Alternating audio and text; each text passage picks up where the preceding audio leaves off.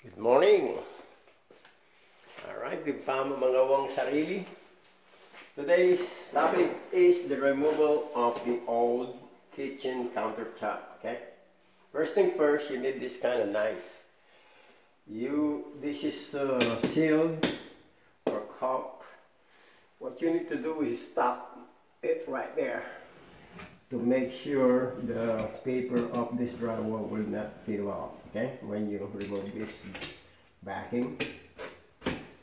Alright, first thing first, see, if you want to do this, when you fill this up, this caulking will fill up this paper of the drywall, okay? But anyway, and then you have these tools. You always want to estimate where that ractor is. I mean, what do you call that? Fascias. But it's okay if it get a hole. It'll be okay. Normally you can do it here. And then lift it up. Lift it up. Nope, you don't want to do it. It's not cooperating.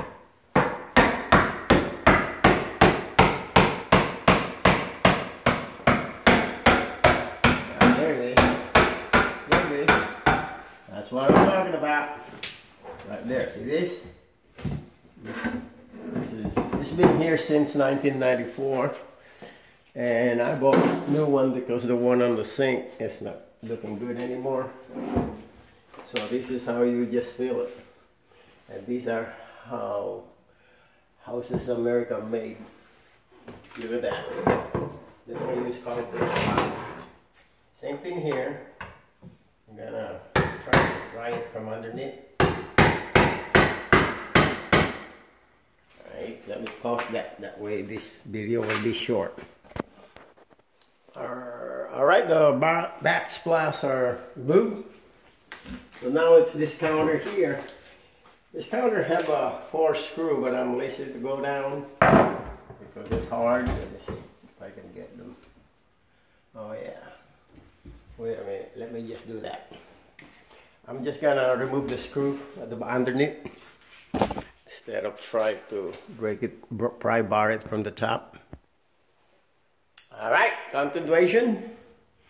I already removed the 3 screws that hold this countertop.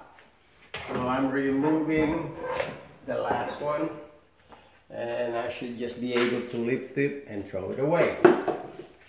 This is still a good counter right here. Maybe I can make something out of it. What do you call that? A work table? A bench table? But anyway, they have this square head screws. And I have that set that have all kinds of different heads, tips. So, I just kneel down and pray. No, it's supposed to go underneath, but I can do it this way without seeing it, just feel it, you know. There's some things that you can do just feeling it right there. I should just be able to lift this up and place the new one. So this is how easy it is to replace countertops. Remember, I got this house built in 1994. So 1994 to 2021, how many years is that? That's a lot of years, service years. But anyway, I wish I have a small tummy.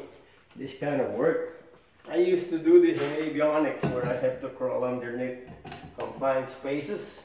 But at that time I don't have a gun, so it's easy for me. This guy is on the way all the time. Coffee first. Ladies and gentlemen, like I said, all you have to do now is lift this old countertop. See that? I think I'm gonna paint this counters. This, what do you call that? Cabinets. I think I'm gonna make a workbench out of this. It's a perfect workbench that's laminated. And it's still in good shape because it's hardly used. The one in the sink is the one that really in bad shape. That's why I need to replace it. See, I wish I had that.